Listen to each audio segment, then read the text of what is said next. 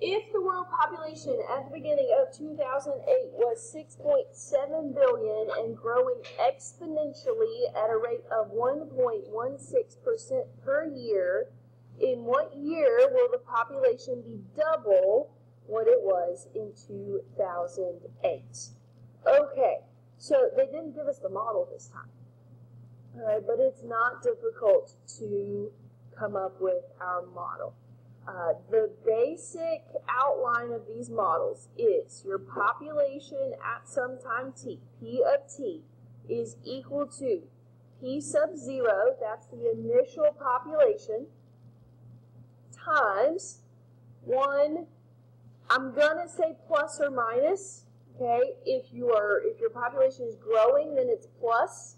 If your population is decreasing, then it's minus. The rate, but that must be expressed as a decimal, okay, not as a percent. You've got to convert the percent to a decimal, and that is raised to the t. Okay, that is your basic exponential model for growth or decay. All right, so let's plug in the specifics here.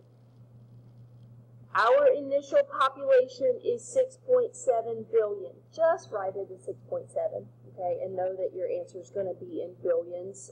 Don't put the, 9 zeros that come with a billion, okay? Times 1 is growing, so it's going to be plus.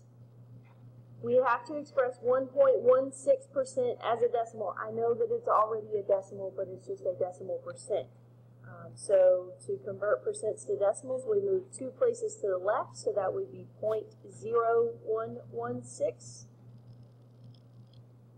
to the t. Okay, now the question is, that's our model, the question is, in what year will the population be double what it was in 2008? Well, in 2008, it was 6.7 billion. Double that is what, 13.4? Okay, so we set this equal to 13.4. And I'm going to, 1 plus any number is 1.0116. Okay, just going to add those two numbers together there. Let's solve our exponential equation. Divide both sides by 6.7. Well, that's going to give us 2. That's how we came up with 13.4. So 2 is equal to 1.0116 to the t. Write it in log form. Log base 1.0116 of 2. I know that looks really weird, but it is what it is. And it wants to know in what year will this occur, so we need to work this out. The log of 2 divided by the log of 1.0116. Ooh, that's going to take a while. 60.0, let's say 60.1 is approximately t. So we started in 2008. 60 years later, we're talking about the year 2068. But we are talking about the population doubling. That should take some time, right? And if we really want to get technical, it's probably not actually going to reach that because carrying capacities and diseases and, you know, all those other factors. But surely mathematically, that's the answer. Okay, let's look at one of these medicine problems again, okay? If 500 milligrams of a medicine enters a hospital patient's bloodstream at noon and decays exponentially at a rate of 15% per hour, when will only 10% of the original amount be active in the patient's body? So let's set up our model. I think they labeled theirs M or T on that other problem, so we'll do that for medicine. The amount of medicine at time t is equal to the initial amount, 500, times 1 minus, because it's decaying exponentially, 15% as a decimal is 0.15 raised to the t. Well, how much is 10% of 500?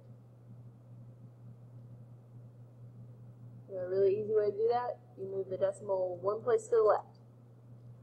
Okay, so 50 is what we're trying to figure out here. When will there be 50 milligrams? 1 minus 0.15 is 0.85. Divide both sides by 500.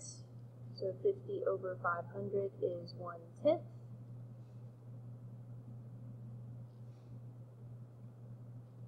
Write it in log form. The log of 0.85 of 1 over 10 is equal to t.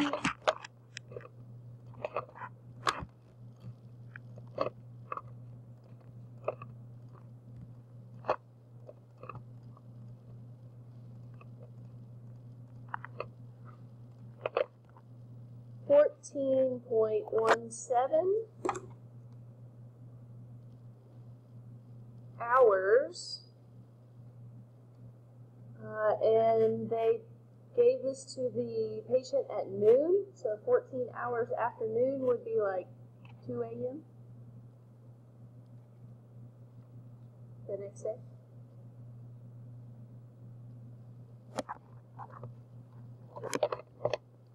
Alright, last word problem here. If the average rent for a 2-bedroom apartment in Kalamazoo, Michigan, and you may wonder, well, where did Kalamazoo come from? That's where your textbook was written, so this problem came from the textbook. It is currently $750 per month and increasing at a rate of 8% per year. In how many years will average rent for such apartments reach $1,000 per month? So let's set up our model. We'll say R of t, since we're talking about rent. Doesn't really matter, just trying to get creative. It is currently $750 per month, so that's the initial, times 1 plus, because it's increasing at a rate of 8%. Well, 8% as a decimal is 0.08 raised to the t. In how many years will the rent reach 1,000? So we're going to set that model equal to 1,000. So divide both sides by 750. 100 over 75. They're both divisible by 25. 4 over 3. So that's the log base 1.08 of 4 over 3 is equal to our time.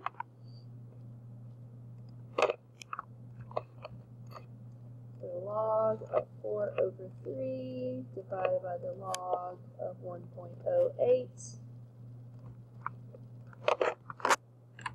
Not very long.